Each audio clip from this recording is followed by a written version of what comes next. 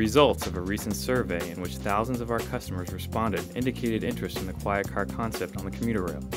And we heard you. The Quiet Car makes for a much nicer ride. I look for the Quiet Car every time I travel. I enjoy the Quiet Car ride every day.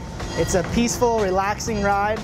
I can do a lot of my work, or I could do nothing at all. It's just a real nice option to have.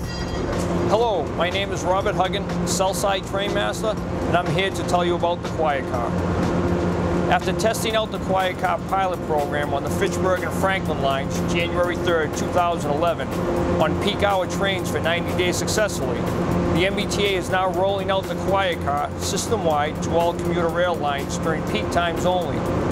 Whenever a new program goes into effect, it is often followed by many questions.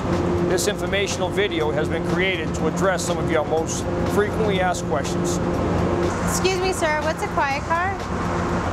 It's a coach that is located closest to the locomotive on every train where passengers can enjoy a peaceful and quiet ride to their destination with minimum noise interference. This service is appreciated by many of our customers, especially before a busy day and after a hectic one.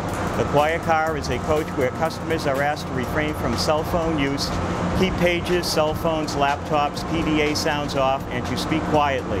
Conductors will, of course, lift the Quiet Car restriction in time of disruption and overcrowding. We remind all of our customers that seating in the Quiet Car is on a first-come, first-served basis, and the conductors cannot extend this service to a second car. I boarded the Quiet Car by mistake. What should I do? Don't worry, conductors checking tickets will remind customers that they are sitting in the Quiet Car. If you do not intend to sit in the Quiet Car, please feel free to go any other car or set your cell phones on vibrate and enjoy some peace and quiet. What if I make or receive a very important phone call?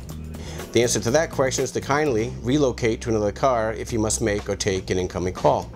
If you must leave your cell phone on, switch it to vibrate function so that its ring won't disturb others. Can you chat with fellow riders if you whisper? Yes, but please keep your tone to a whisper. If you need to speak at a whisper the entire ride, it might make more sense to ride in a non-quiet car.